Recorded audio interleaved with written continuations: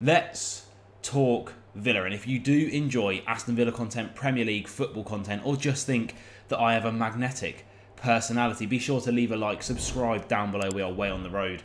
I'm going to go aim for 5,000 subs, come on, by the end of the year, with Aston Villa doing their thing in the Premier League. But we are today going to be talking about our 3-2 pre-season victory over Atletico Bilbao. We had a couple of dodgy results in pre-season, but we are back now, firing on all cylinders, and there's a lot to break down about this game. So we're going to get right into the reaction, look at the highlights, break it down, what I thought of the game, and why it was very, very exciting to be a Villa fan when we beat them 3-2. So as you can see on the screen here, this is the team that we sent out to start the game. Joe Gauci in goal, Matty Cash at right back, Bagard, very, very good game, at centre back alongside Pau Torres, Luca Digne lined up at left back with Onana and Tielemans as our pivots, Ramsey and McGinn out wide, respectively left and right mid. Hello Severus, thanks for introducing yourself, son.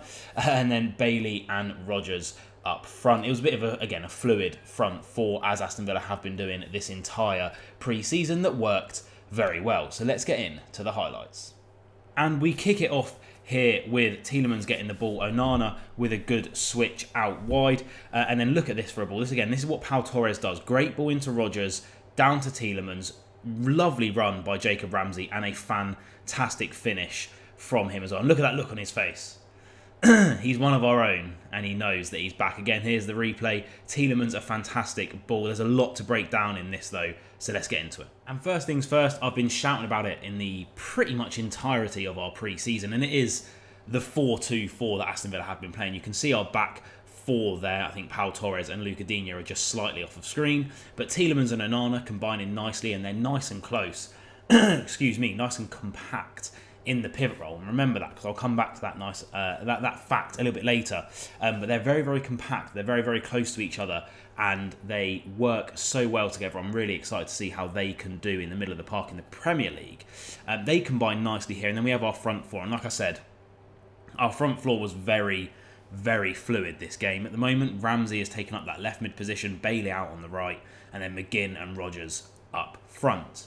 And then we move on to here, where we've won possession. Pau Torres gets the ball. Again, he's part of that back bank of four. We have the two pivots in midfield. As you can see, Tielemans and Onana in the middle of the field, literally almost both in the semicircle. And then that front four again. Now, Morgan Rogers is going to make a very, very good and a very, very intelligent move here to draw his defender out. And Ramsey is very, very alert to that. And again, I've seen a lot of people bashing Pau Torres this pre-season. Hello, Severus. I've seen a lot of people bashing Pau Torres this pre-season, but this is what he's in the team to do. From defence, he can just play that one killer ball that transitions us into a very dangerous attack, and that is what he does here. He sees that Rogers has made that move out of the kind of front four to step in between into a pocket, and he picks him out. That leads to this. Again, elite movement from Rogers. They were literally in a flat bank of four, our attackers. He has dropped a little bit deeper, and as you can see here, his centre-back has jumped. And that's all you want when you're an attacker, if you're trying to create room for your teammates. And he does it later on in the game as well. He's very, very good at this. He has created that space for Jacob Ramsey now, who is, again, very, very good, very, very alert to the fact that his centre-back has jumped onto Morgan Rogers. The other centre-back has John McGinn to worry about. And, you know, Ramsey has just absolutely left the fullback that was marking him. He's realised he's out of position. I've got acres of room to run into here. A great layoff from Rogers to Tielemans. And the ball from Tielemans, chef's kiss. I really do like him as a player. I think he's really, really good. And this was a very good assist. And we will see it again in slow motion here. Lovely layoff, lovely ball. He shapes his body up nicely, hits it with the left. Brilliant. Next highlight here, Luca Digne on the ball, plays in Jacob Ramsey, who's again causing chaos for their defence. Lays it back, Onana, nice layoff to Tielemans. Just couldn't quite get the shot away in the way that he would have wanted. But let's break it down. And only really one thing to point out, and that is, again, Rogers playing slightly deeper and allowing Ramsey to do those bursting runs forward into the box. And again, you know, he is there. His centre-back's more alert to it this time, but obviously Ramsey has afforded that room because Luca Digne has been the one that's got forward and created that room for him. The fullback having to float wide to worry about Luca Digne's crossing ability, which is fantastic, by the way. And then Rogers being a little bit deeper creates a different option. But Ramsey, again, he was so switched on and alert this game. This was back to the Jacob Ramsey that broke through a couple of seasons ago. Absolutely elite forward runs into the box. Reminded me of like a Lampard type player. Fantastic from him. I really was impressed with him this entirety of this game. And then we move on here. Bilbao with the ball. A nice little bit of interplay there. Ball comes in. And then it's a great save from Joe Gauchi. I've been telling people this guy could be the truth, but there's just one thing I want to point out about that move, and that is just Luca Digne. He's been caught out of position. We did see it happen quite a lot last season. Obviously, he isn't going to be our starting left back this season. That's obviously going to be Ian Maatsen, but just something to point out. Again, look how close Onana and Tielemans are. They're very close to each other. They know what each other are doing. Onana's very alert to the fact that Tielemans has had to cover the room that Digne has left and go to the ball, and then you can see, well, you'll see a little bit later on in the clip, he filters his way in towards the penalty spot to try and help with any congestion or any ball bobbling inside of the box. The centre-backs, Pau and Bagard, relatively switched on. I think Bagard knows that defender is there. Ramsey perhaps could have been a little bit tighter to the number 8 in the middle of the park there, but yeah, it's just really Luca Digne. And then you can see when the ball does come into the box after Joe Gauchi's fantastic save, which wasn't the first one that he made this game, by the way. Onana and Tielemans are two pivots right there in front of our two centre-backs. I really like how those two work together. Really like it. And then next clip, short corner from Bilbao. Another ball back. Decent block by Cash, but then what is he doing there? A terrible header, which just puts us into danger. A great header from the number 8. Comes to number 5. Nothing really that Villa can do about that, apart from maybe Matty Cash should have headed it a bit better. That's a great assist, by the way. Good touch, good finish. And that is Matty Cash. What are you doing? Look at the question marks around your head. Why are you using your head? Just boot it or put it out for a corner. Don't head it into literally the most dangerous place on the pitch right now, because Bilbao have, what, 1, 2, 3, 4, 5, 6, 7 players in our box. Luckily, we've been linked with a right back. Video coming very soon, so be sure to stick around for that one, but what are you doing, Matthew? What are you doing? And then moving on to the next clip, a nice ball by Pau Torres. Luca Digne breaks through. Again, Rodgers drops deep. And this is why I said we should sign this guy instead of Jack Grealish.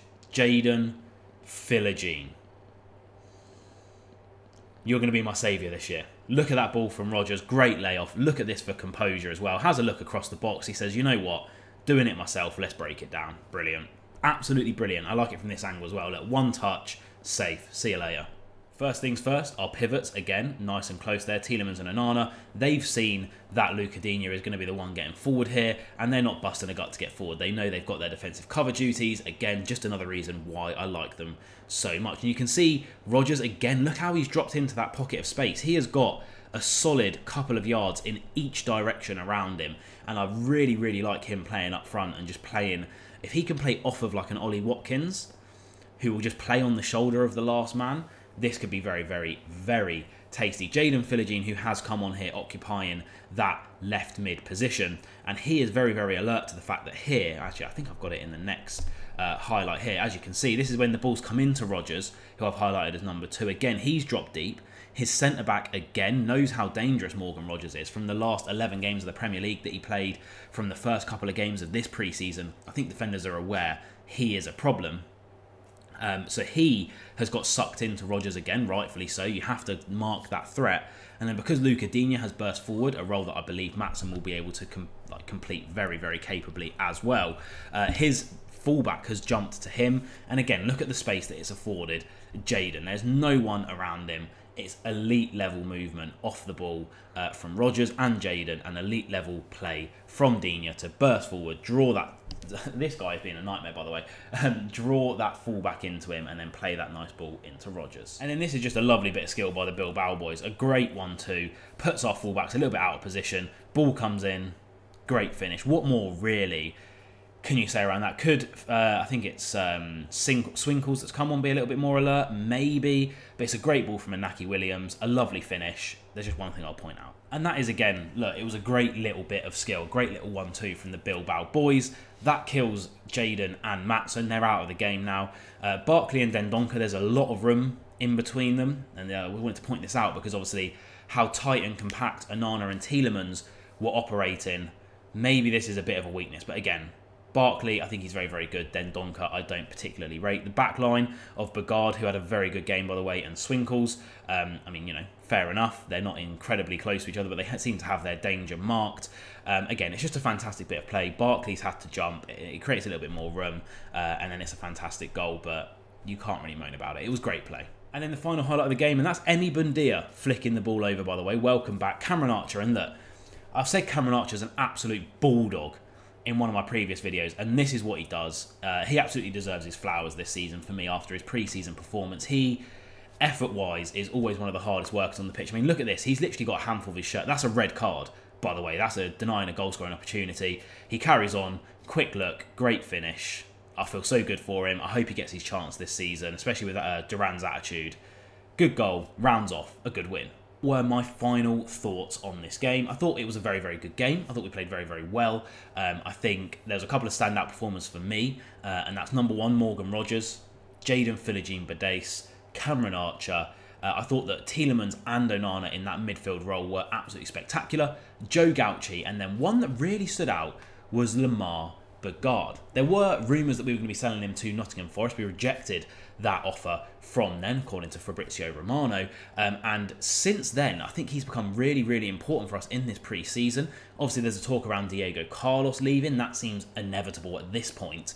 And I think Bagard might be the one to step up. A naturally right-footed centre-back. He can slot in there. He can play at central defensive midfield if we need him to do a job in there in that pivot role.